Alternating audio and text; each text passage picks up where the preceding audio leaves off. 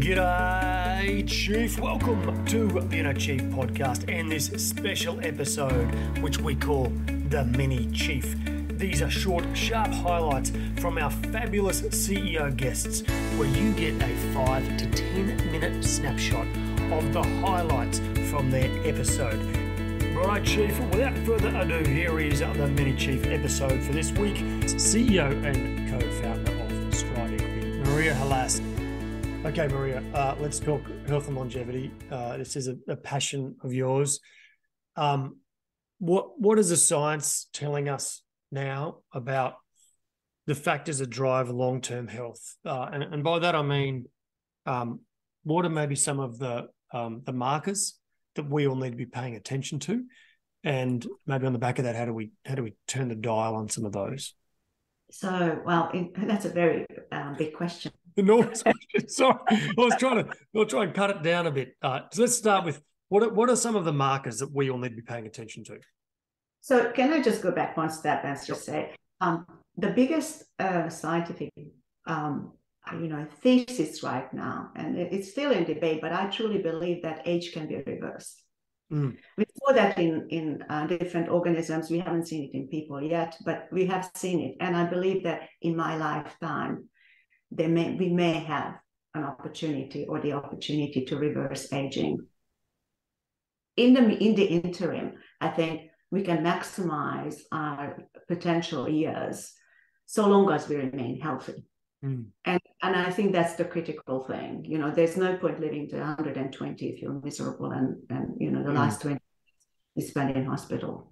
So what do we need to do for that? I mean, the three biggest killers are heart disease, cancer, and dementia. So chances are that, one of those will hit us. That's just, life. And so what can we do to prevent that? By far, taking away the, smoking and let's say you don't overdrink alcohol. I mean, ideally you wouldn't drink any, but if you have to drink, maybe drink a couple of drinks a week or something. But let's say this is kind of happening for you. The biggest bang for your buck would be exercise. Exercise has an impact on all of those things. And exercise has an impact on cardiovascular health. Exercise has an impact on, certain cancers. Not as close. The relationship is not as close. It's a bit more tedious to explain, but certainly it has a ginormous impact on dementia. So exercise, number one. Number two is your lipids. And I would say, when I say lipids, I think we're slightly misled by current medical practice, where we're looking at LDL or HDL, good cholesterol, bad cholesterol.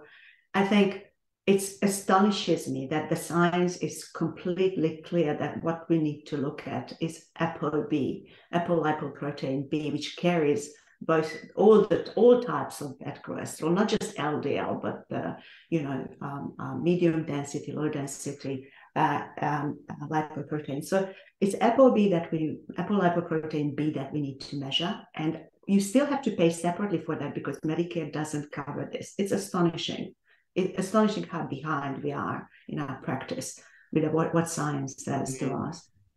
The other thing that we need to see, and we only need to measure that once, we don't need to regularly measure that, is Lp(a), and that is an inherited factor in terms of how about your lipids and how exposed you are to atherosclerosis or cardiovascular disease.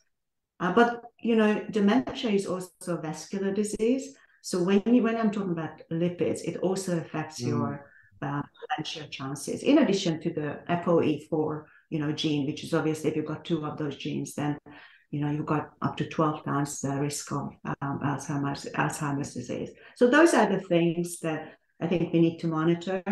Mm-hmm. I truly believe that what you can't measure, you can't change. That's right. And I definitely live by it. I measure my parameters regularly. So yeah. How do you measure those? What's your method? So I go ApoB once a month. At the moment, I started statins because I personally have a familiar hypercholesterolemia.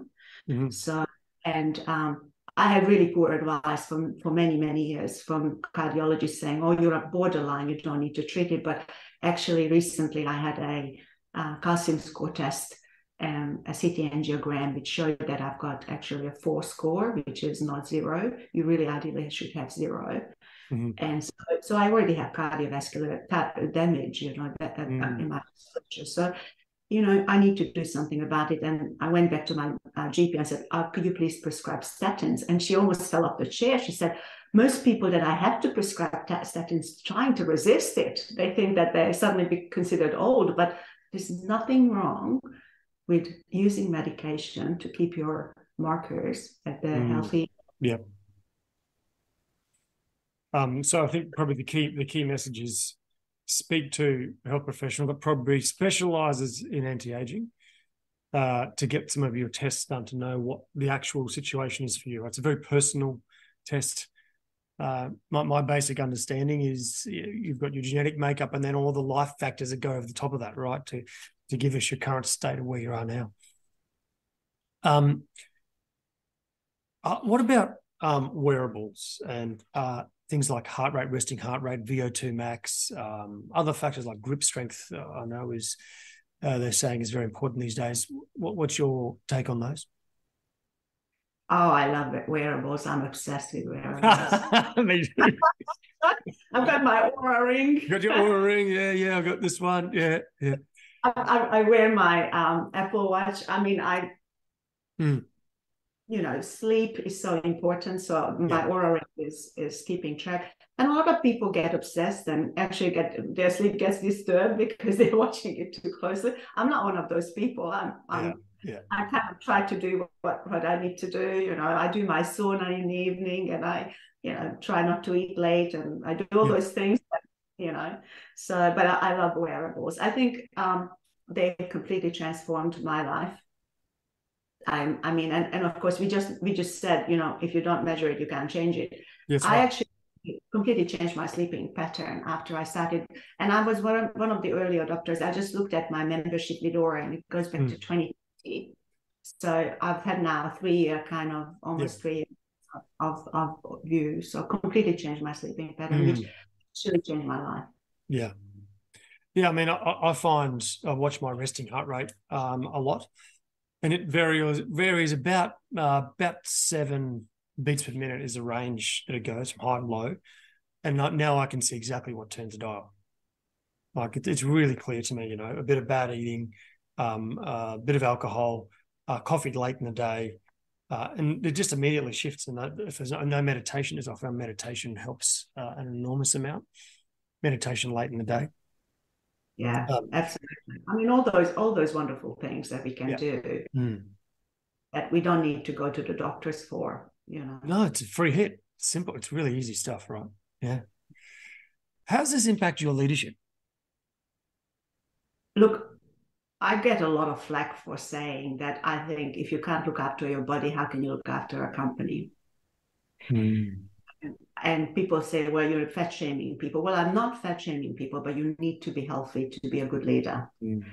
And in my company, I always give people the opportunity to become healthy by giving them the right books and them to do the right training. So I totally believe 100% that unless you can't be a good leader. Okay, Maria, we're getting towards the end here. Actually, before we go though, do you have any other comments or advice or wisdom around health and longevity? Just to sum it up, sleep 7 or 8 hours. Do your exercise and do it every day. And when I say exercise, it's obviously aerobic, strength, and balance. All of it is important. And eat kind of well, but diet is, there's no one diet that will work. So, and then the last thing, which I again got it late in life, and that is supplement. There are certain bodies are just not capable. After you hit a certain age, you do need to supplement certain things, and don't worry about it. Yeah. People say, "Oh, you have to take this and you have to take that." No, don't worry. Doesn't matter. The most important thing, you measure your markers, and they're all good. Then you're gonna have a good chance of having your last decade a healthy one. Do you have any generic supplements you recommend for everybody, or do you say get your markers and then pick your supplements? Look, they say, and a scientific literature shows that almost all of us require vitamin D, K2 supplementation. And the other one is omega-3. So those are the two that, according to the literature, according to studies, most people would require. So I don't, compromise on those. And then in addition to that, I personally also take other stuff as well.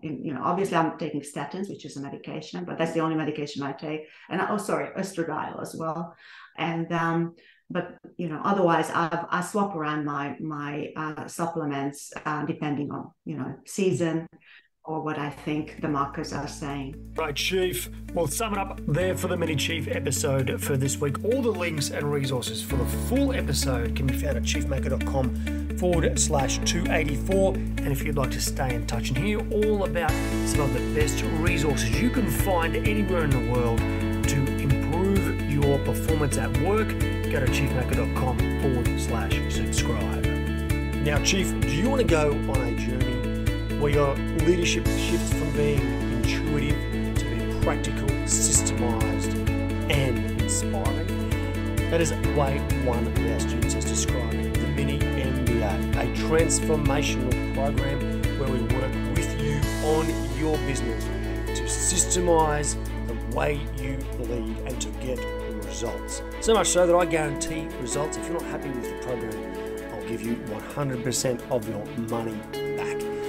In fact, the NPS for the program is over 91. That absolutely, to be honest, it belts our opposition. I think the best in the market wouldn't even be just over 7. So we are absolutely leading the game in a program that matches the most cutting-edge material in the market with cutting-edge coaching skills. And that is where so much of the other programs in the market fall over. They can't do both. They're not bad at coaching, or they're not bad at materials. We're the best at both. Alright, Chief, if you want to get involved, check out chiefmaker.com/mini MBA. Righto, Chief, as always, remember